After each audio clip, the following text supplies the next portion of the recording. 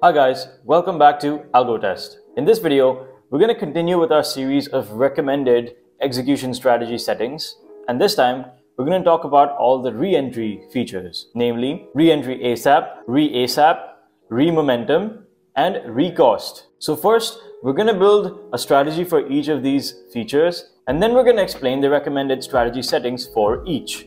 All right, let's get straight into the video. I'm currently on the AlgoTest landing page and I'm going to click on Go to Dashboard. I'm going to close this box, click on Save Strategies, 920 straddle, Add New. So first, let's build a sample template for the re-ASAP feature. Now, let's say I want to sell a short straddle and I'm putting a stop loss of, let's say, 30% on either leg, selling a call and a put. And I want to put a re-entry on stop loss, and for this I want to use ASAP, right? So I'm going to click re-ASAP and I can change it to as many times as I like. Let's say I want to do it 5 times. Obviously, this is not a strategy recommendation as we detail in all of our videos. This is just to explain the feature using a template. So I'm going to click on Save Strategy and name this as re-ASAP and click on Done. Now, let's head to Live Trade, close this, and find our strategy under the strategy name search bar. Search for re-ASAP, there it is. Now I'm gonna hover over the Setup Execution button and click on it. So you first see this simple settings box. I'm gonna click on the Advanced Settings blue text down here, and that opens up a bigger box wherein we have multiple options to choose from. So first things first, for NRML MIS, this is completely dependent on you. If you're trading intraday, you should use MIS. Otherwise, you can use NRML based off of your individual needs. For target or stop loss reference price, you have obviously trigger and traded options. We received a few queries in our previous video asking us about these two. So let me explain it real quick, although we have a whole video detailing what all these different parameters mean, and we'll link that in the description of this video as well. Essentially, let's say if you have a strategy that you want to enter at 100 rupees, right? You want to sell a call option when it reaches 100 rupees. That is your trigger price, right? At 100 rupees, the trade will be initiated. But because the market is constantly moving on a second basis, it's possible that the option is actually sold not for 100, but maybe slightly higher or slightly below. This is known as slippage, of course. So you can choose whether you want your reference price to be on the basis of trigger price, which would be 100, or traded price, which could be potentially higher or lower. For example, it was triggered at 100 rupees, so that would be my trigger price if I choose that as reference. But let's say it was traded at 110, so my reference price will be 110. So all my stop losses and all that will be on the basis of 110 and not 100 if I choose traded in this box. All right, now that we've got that out of the way, we recommend selecting trigger. And in the entry order type, we recommend you change it to market and click on OK. Exit order type will remain limit. You can change the limit buffer or the trigger buffer if you so wish. And once you've done this, make sure you don't forget to press this button over here that says copy to legs, and you select all the legs that you want this to be applied to, and then click on apply to selected legs, and finally click on setup execution settings.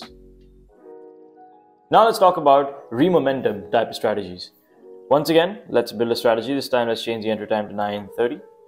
And we're gonna buy a call or buy a put. What we want to do is, we want to set momentum. So simple momentum. So we want to buy the call when, let's say, the option's price goes up by 20. And we want to buy the put when the price of the option goes down by 20, right? Again, not a strategy recommendation, just to demonstrate.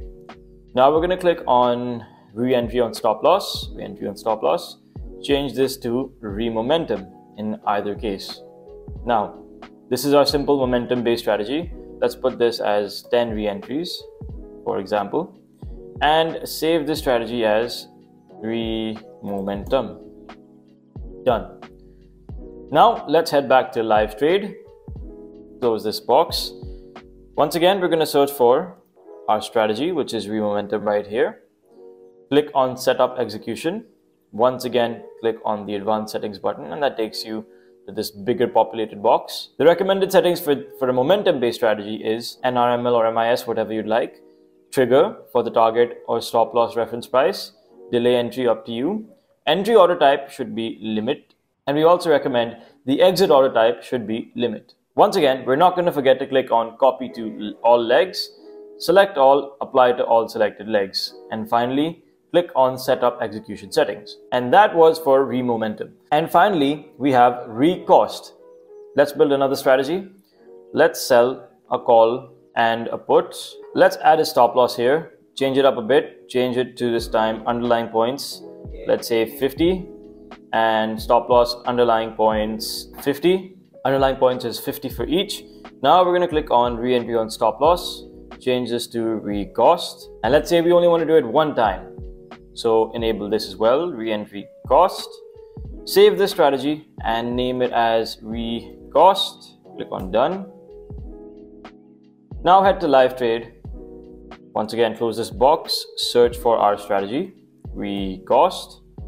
There it is. Now head on over to setup execution and click the advanced settings button. Once again, we're greeted by this bigger populated box, and now we're going to choose NRML or MIS as per your decision, and then target stop loss reference price should be trigger, entry order type limit. Your trigger buffer, limit buffer can be as per your liking, and exit order type will once again be limit. You can add the buffers as per your preference. Now I know I sound like a broken record, but please let's not forget to click on copy to all legs, select all, apply to selected legs, and now it's applied to all the legs in the strategy. Now click on setup execution settings and we're good. So thanks for watching this video, guys. We hope you found it useful, and we hope we've helped you better your live trading experience on AlgoTest. If you want to know about the individual settings in the setup execution settings box, we've left the link in our description for that video. So feel free to check it out and watch it as many times as you need. See you in the next one.